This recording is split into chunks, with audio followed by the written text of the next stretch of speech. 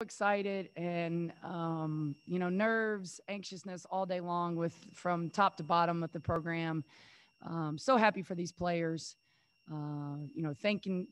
Thankful for the selection committee to respect what we did, our body of work, our non-conference scheduling to that conference.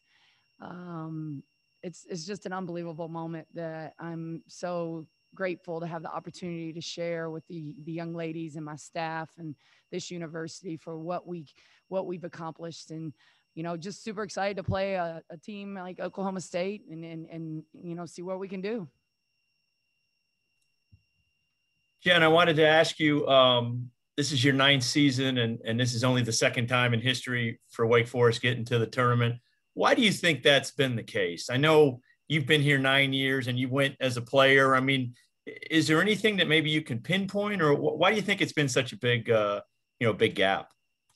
Well, I think in women's basketball, like the parity is becoming more and more every year. I think there was a big gap between the haves and the have-nots for a long time in this game, and a lot of the top players always kind of went to the same places. And I think anytime you're going to try to build sustainable success and do it the right way with integrity and without compromising anything, you have to start at the foundation and to build it from the bottom up.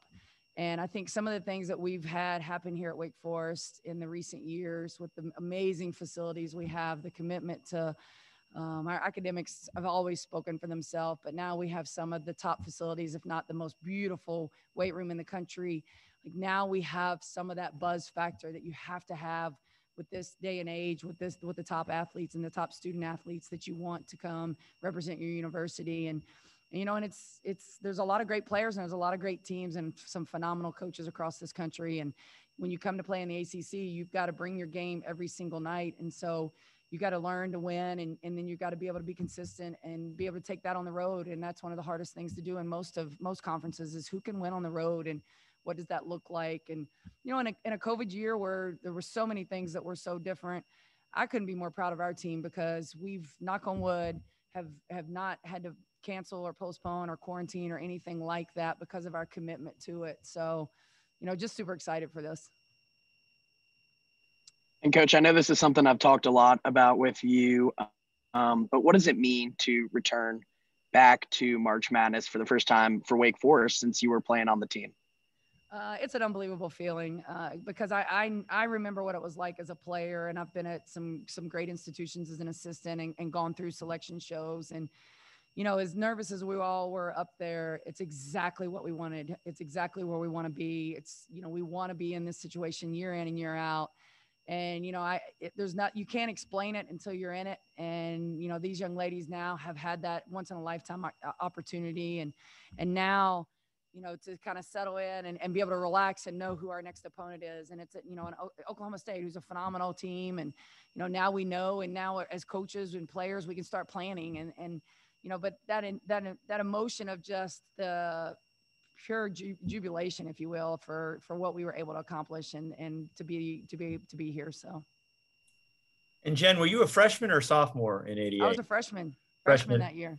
And have you showed the girls the winning shot, I think, in that first game? Or I have not. I don't know if we have it on film. I'll tell you, it was a baseline out of bounds, and I was wide open, so I guess somebody thought I couldn't score at all. But if I'd have blown that layup, I don't know if I'd have ever lived it down. But it was I think Alice Neal threw the ball in bounds, if I remember correctly. And we were up at Villanova and came away with, I think, a 1-point lead on that shot at the buzzer, basically out of bounds play, and then went down to Tennessee and got beat by the Volunteers, who ended up winning the tournament that year. So that was when they only took 32 teams.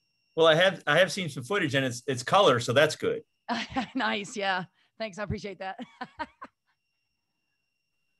Coach, as time went on tonight and we got a little bit deeper into the show, was there ever any concern that maybe y'all were going to be left out? Well, I think they're always in the back of our minds. I mean, we've been talking from the time we left that court against Louisville in the ACC tournament that we believed we were in, and we practiced last week, and we kept practices pretty short and really competitive and stayed in game shape. But we kept constantly talking about we're in. Now we had, all of us staff to players were watching every game that was happening. And what if this upset occurs? And, we were on the edge of our seats for that BYU Gonzaga game. And then the whole thing with the MVC, the Missouri Valley Conference. And, we're very familiar with the Missouri State program and team from our win against them early in the season. And so, it's just nerve wracking. I mean, I kept telling them, we saw Carolina get in and some of the other people in the conference, and you start to get antsy, but there were still 2 regions to go. We were a little surprised. We came as early as it was because we were kind of thinking we were probably going to be a 10 or 11 seed and then to pull off a 9 seed. So again, just really super excited for this group. Hey, Jen, does getting a 9 seed kind of show a little bit of validation that the committee valued your body of work this season? Yeah, and that's where, I think, the committee, they always do a phenomenal job, and I don't know how they do their job because it's such a hard, when you look at all the teams across this country, there's some great basketball teams out there. And, I don't envy them at all, but they do a great job kind of going through it. And I really felt like it did. You always try to figure out as a coach, what is it going to take? The ACC speaks for itself, but what is it going to take? And, I go back to our very first, when we found out the season was going to start 2 weeks late and our first 4 games were not going to be played because of it, we were a little bit, oh my gosh, we're going to Florida and we're playing back to back to back for the first 3 games of the season. And 2 of them are against top 25 programs. Is that really smart with COVID and everything else? And, and the administration from our athletic director, John Curry down was like, let's do it. Let's go. And the kids were the same way. We knew this was a special group, and I wanted to challenge them from day one because part of my job as a coach and our staff is to set them up for success. And that means challenging them with those schedules that put us in a position to be able to sit here today. And I think our non-conference scheduling was very instrumental, not only in challenging them, but also preparing us for our conference season and being able to go on the road and turn scouting reports around quickly. And then the ACC tournament, that's all prepared us for what we're getting ready to go experience in Texas in the NCAA tournament.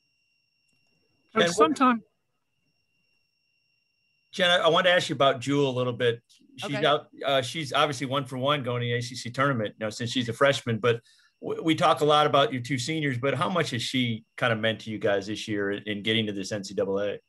Well, I think she's been critical. She's one piece to the puzzle for us. And one of the things that we've done as a staff is really tried to kind of bring in the pieces that we feel like will fit together and make this group special. And, I think for what she's been able to do and as kind of as poised and as she is, sometimes I think we might forget she's even a freshman. So, just that other scoring threat, the deep ball threat that she has always, but she can score in a variety of ways, and she really doesn't force things. She lets the game come to her, and I think she just has gotten better and better and more comfortable as the season's gone on and what's expected. And her whole thing in coming here was to be part of a team that does it, that makes that major impact and makes the jump and not go somewhere that was already there. And now she can say she's a part of that. All these kids can. We've got a lot of great kids that are even behind the scenes, but I do think that's a big part of it.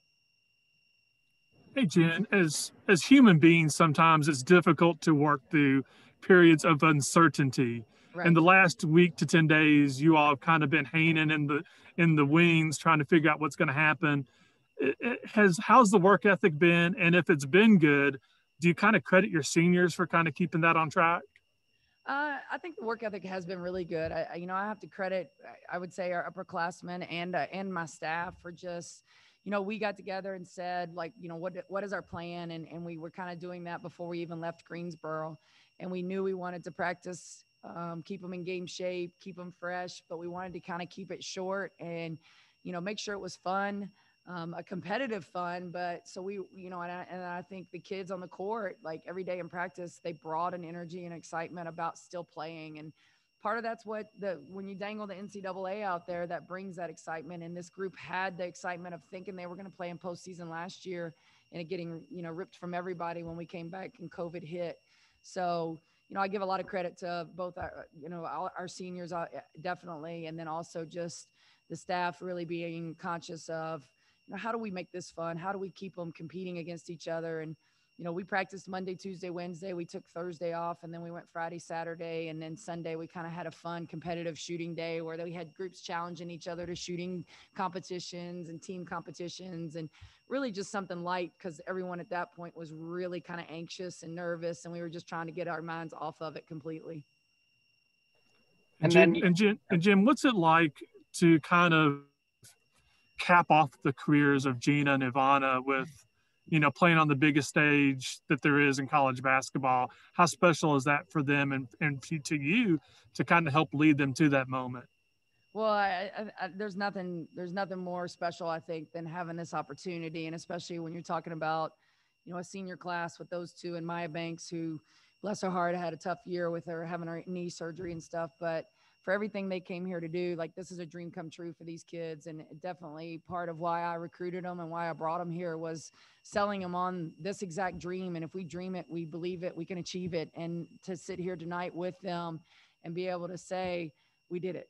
Like, we did it, but we're not happy with that. We want to go. We don't want to just make it to the tournament. I've said this from day one. We want to be ready and go with the intention of winning when we get there. And so just so happy. These kids have poured a lot in. 4 years flies by, but at the same time, that's a lot of sweat equity that they've put in. And, they've had a lot of teammates who've come through that they've had to take under their wings and kind of show the way. And in a most difficult year of any of our lives, I would say, with what we've gone through and experienced with COVID and not being able to do some of the normal team building activities we've had an opportunity to do, it's just been a real challenge, but they've embraced it.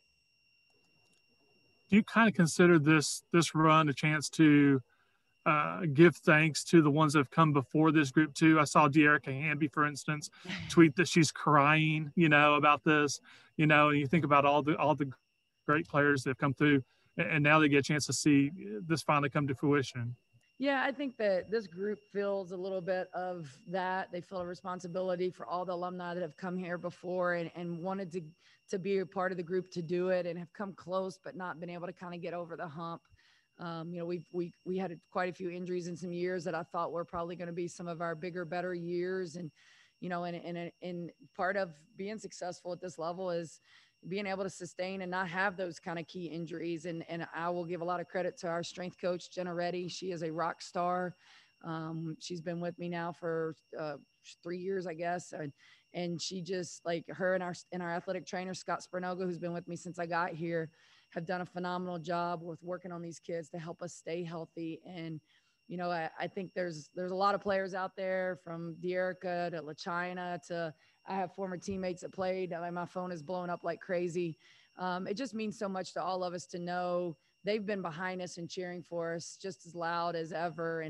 And like, this is part of this is for them too. It is like, there's a lot of Deacon pride, in this group. And I definitely think that they know that, and we've really embraced them and made them feel a part of it as much as we possibly can. So. And Coach, I know how important it is for y'all to continue on into the tournament, but would you say a turning point for this program? Sorry, can you repeat that? It broke up for a second. I'm sorry. I know how important it is for y'all to continue on in the tournament, but would you say that tonight is a big turning point for the program? Well, this is a huge, huge step for this program. It's what we want to be. I was telling the kids afterwards, like, you want to be sitting there, like, just nervous about where you're going and who you're playing, not nervous about, are you in or not? And, this group, this was a step in that direction. Like, you don't go from 0 to 100 without some steps in that building process. And I do think this is a huge step for this program. These kids and the players that have come before, just to have the ability now to hang a banner in that Coliseum that has gotten that monkey off our back, if you will. Now it's no longer the longest drought from the NCAA tournament. Now, like, we're in, no one can take that from us. It's something that every one of these kids will be able to tell their stories to their children. When they become coaches, they'll be able to tell their teams. And, that's the part that makes this so special, is these young ladies we get to share it with. Coach, I know you probably haven't had a ton of time to look at film yet in, this 20 or 30 minutes since the announcement, but I'm sure you've watched your share of college ball around the country this season. What do you think of Oklahoma State, and how do you guys match up? Well, I know that Jim Littell's been there many years, and he's done a great job.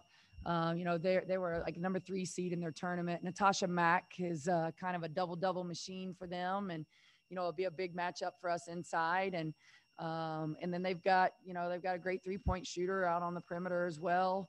So, you know, it'll be a great matchup. The assistant coaches are already back in the office, breaking down film and watching it and getting it ready for me to kind of head back there after I finish this. You know, at this point in the season, you know, anything can happen. You just got to get prepared and how quickly you can get prepared. And, you know, I respect what Coach Littell has done there with that program for many years. He was an assistant coach there when the fateful plane crash with the head coach, Bud Key, and the other assistant were on. And, you know, I knew some of them, and we had a staff member here who was good friends with those guys as well. So it's a program I've always kind of followed a little bit from a distance, just because of kind of the history of what happened there and what's going on. And so it'll be a great challenge for us. It'll be a great matchup. You know, you know, anytime you can have a couple Power 5 conferences match up and see where we stand, I think that's you know, something we want to go represent the ACC as well and as good as we possibly can. Anything else for Coach?